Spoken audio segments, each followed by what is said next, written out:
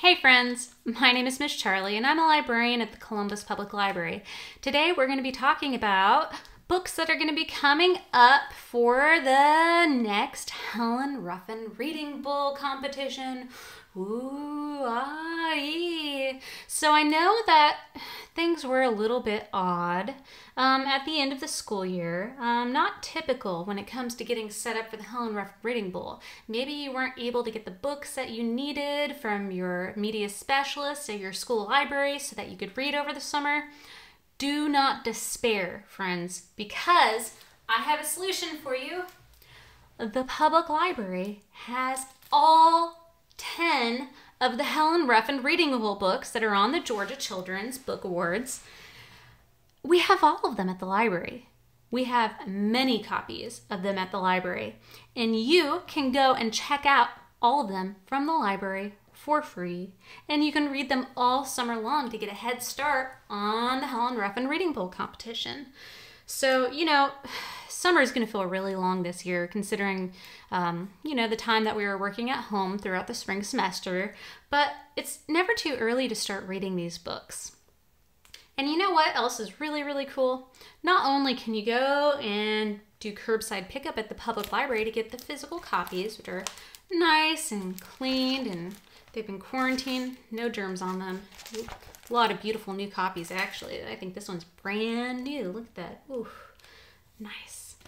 Not only that, if you don't want to read a physical copy or leave your home, totally understand that. You don't have to. You can get a public library card for free, a digital one, by going to our website at cvlga.org, and you can sign up for a digital library card, and with that, you can download ebooks of the Helen Ruffin Reading books. You can download the ebooks. You can download the ebooks, and you can download it instantly. You can read it from your computer. You can read it from your smartphone. You can read it from an iPad or a Kindle. These are all available digitally for you to download through ebook, so you can read them from the comfort of your home, or you can go to the library and get a physical copy. That's pretty awesome. I mean, wow, that's actually kind of cool. And not only that, but upcoming in the fall, we're going to be planning some more programs to help prepare everyone through the public library to really learn these books to come up for the Helen Ruffin Reading Bowl. We did something similar this past January leading up to the competition, where we held sessions at the public library that anyone could come and join, and we talked about all 10 of the books, and we actually did a mock type Helen Ruffin Reading Bowl that anyone could come and join in, and we asked questions. And some of these questions ended up being questions that were used in the Helen Ruffin Reading Bowl. Not that we know that. We just go through, we read them, we compile questions, and we share them with you.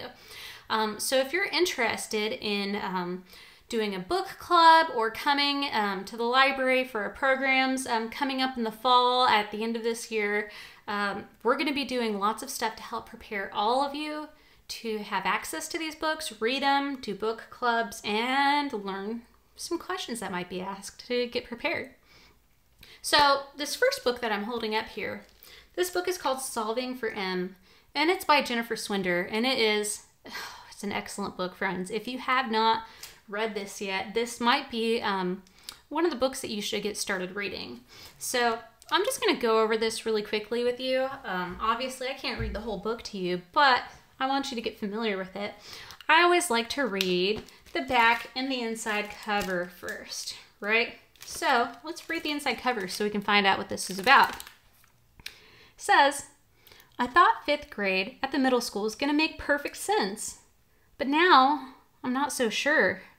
Besides writing poems in science and following the no drawing rule in art, we have to keep a journal in math.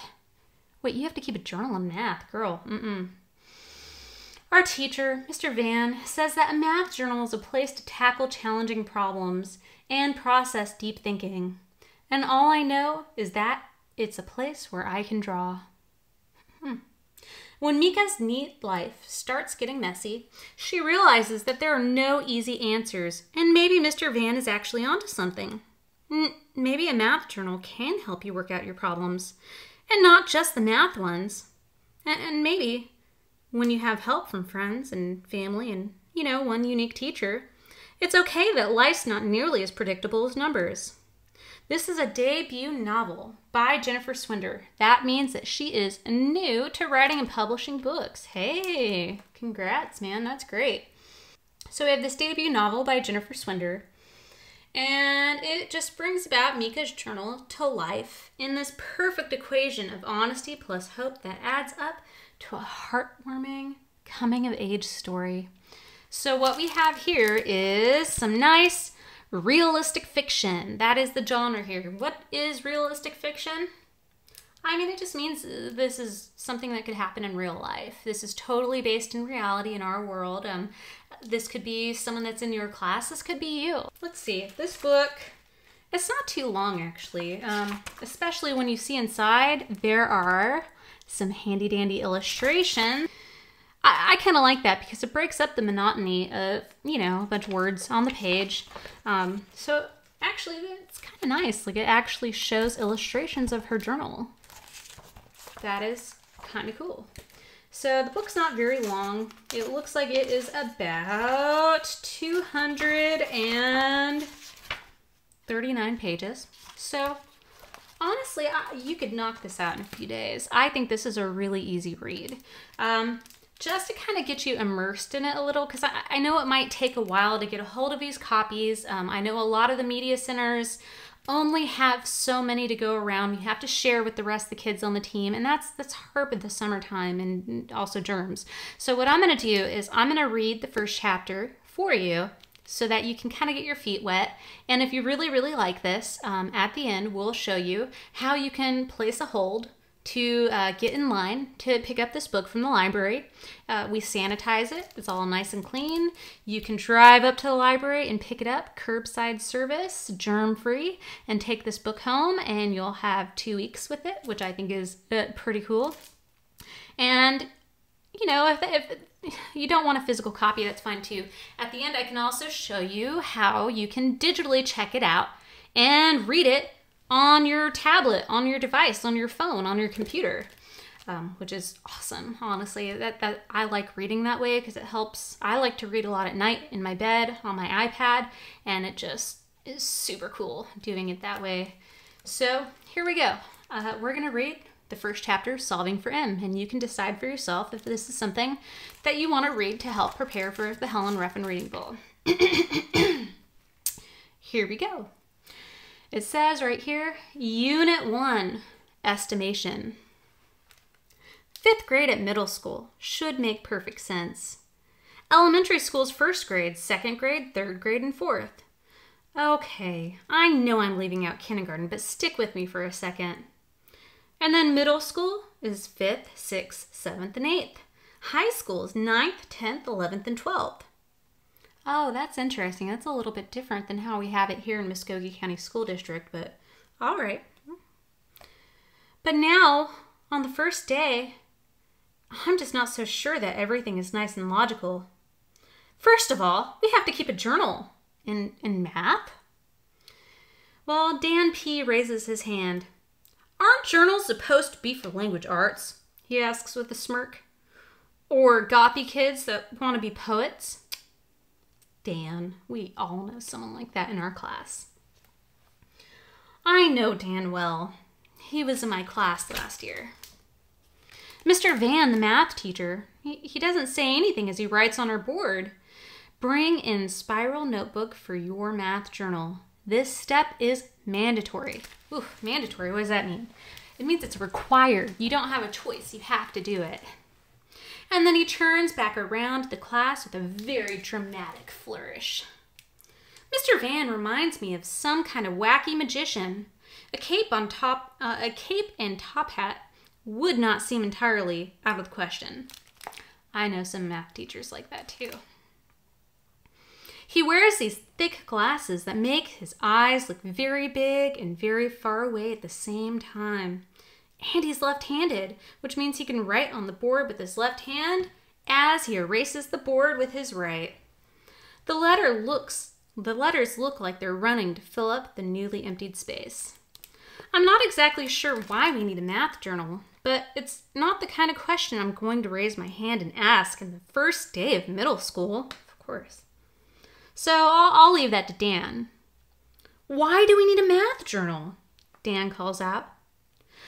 Well, keeping a math journal will help us transparently tackle innovative problems, Mr. Van begins.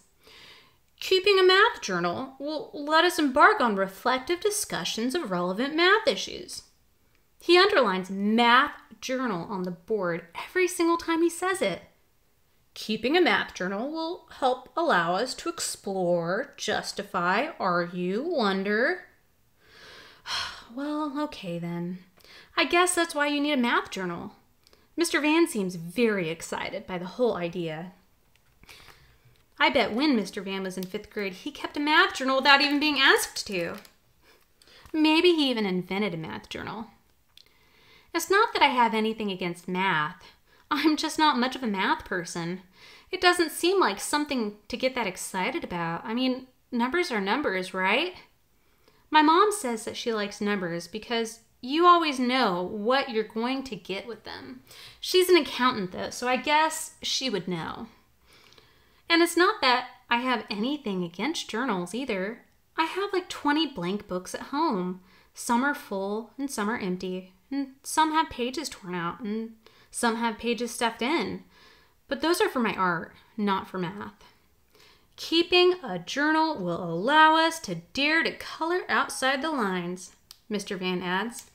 And then he spins back around and he writes something else on the board. It says, bring in colored pencils and or markers for your math journal. This step is optional. I guess he wasn't kidding about the coloring part. And I can get excited about anything that involves colored pencils or markers. Drawing, doodling, sketching. I can do horses really well, and I'm pretty good at people too. I have a book that shows how to draw things in a certain number of steps. You just follow the directions and everything turns out just the way it's supposed to. What do we need colored pencils for? Dan asks. Patience, please, my dear Watson, Mr. Van says. Then he opens the top drawer of his desk and he takes out a box of matches. I'm half expecting him to light a pipe, but instead he reaches into his drawer again and he takes out what looks like a white tea candle. Is he allowed to have candles and matches in school? I'm pretty sure that's gotta be against the middle school rules. Mr. Van dramatically strikes the match on the box and he lights the candle. Remember, dear thinkers, he says, math may be exact. And then he blows the candle, pops it into his mouth, and he eats it. But life is mostly estimation. All right, we're going to stop right there. And so now you got your feet wet with this book, Solving for M. Again, it's a realistic fiction. It's by a first-time, new-coming debut author. Her name is Jennifer Swender, which of course is the first thing that you want to memorize with these books. Who is the author? Jennifer Swender. And this is realistic fiction. And I think it's a beautiful book. And again, it's not very long. There are illustrations in it. I think it's kind of cool. If you really like this and you want to check it out, go to our website at cvlga.org, or you can type in Columbus Public Library, Georgia, and it should be the first link that pops up on Google. And what you can do is go to the catalog and reserve it. If you don't have a library card and you don't want to go in person to pick up a physical copy, you can go to our website, the same website, and you can immediately sign up and get a digital library card, which I think is super cool. You can use that to check out the digital ebook copies and read them immediately at home. So go to the website, cvlga.org, and be sure to reserve it and read it this summer because this is going to be one of the 10 books for Helen Ruffin Reading Bowl. All right, friends, my name is Miss Charley. Thank you for joining me today. Bye.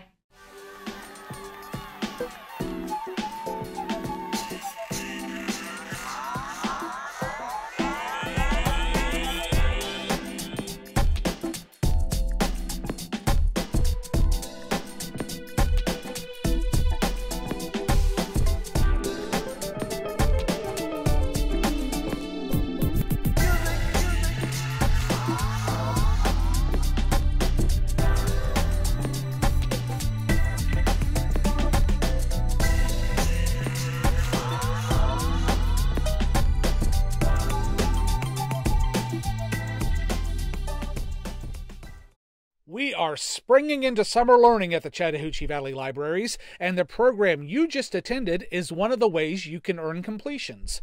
Just go to cvlga.org and look for Spring into Summer Learning. You can register yourself and your family online, and then start reading and attending our online events. That's all you have to do. We're giving away weekly gift certificates, and every completion you make enters you into a grand prize drawing for tablets, games, gifts, and more.